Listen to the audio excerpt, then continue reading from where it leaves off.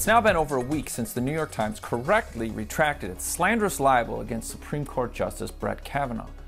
It turns out the new allegation isn't supported by the victim, a fact many believed was purposely left omitted from their story. Despite this very public information, presidential hopeful Kamala Harris, Liz Warren, Beto, Julián Castro, Cory and Peter Buttigieg have not rescinded their demand for Kavanaugh to be impeached. This has led me to speak about the treacherous crime of bearing false witness.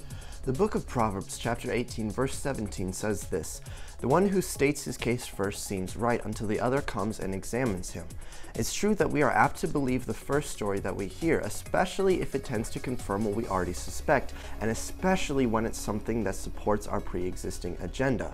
However, this proverb is a solemn warning to us to be careful to listen to both sides of an issue before making judgment. More importantly, it requires that the one who is accused must have the opportunity to face and to cross-examine his accuser. This is and has been a crucial underpinning of our system of justice for centuries. Regrettably, in the emotionally charged climate surrounding many accusations in our current culture, many abandon this foundational principle of American jurisprudence. This is a shame, but it's also a dangerous thing. To jettison due process and fundamental fairness is to put each and every one of us at risk.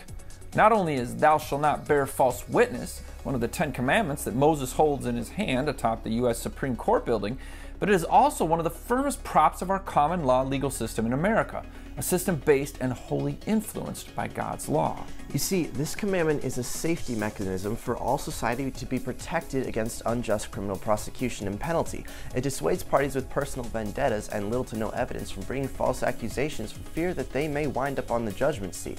This, of course, protects the innocent, which is the purpose of the law. I'm sure that many of you have been falsely accused. Perhaps you have been accused of something that you not only did not do, but that you would not do and considered to be horrible and heinous. Well, it happens more often than you might think, and it is a dreadful experience. In my travels, I have frequently been on the receiving end of many false accusations. If this has happened to you, then I don't have to tell you that the pain never totally goes away. Regrettably, we are now living through a season of screeching, politically charged accusations demanding justice for the victims of abuse. And if the accusations are true, then punishment is well deserved so healing can take place. The law, however, requires us to inquire diligently, for if these very serious accusations are false, then the accuser is the criminal, and the accused is the actual victim. This is Jake MacAulay and Dominic MacAulay with the Institute on the Constitution, bringing you the American View.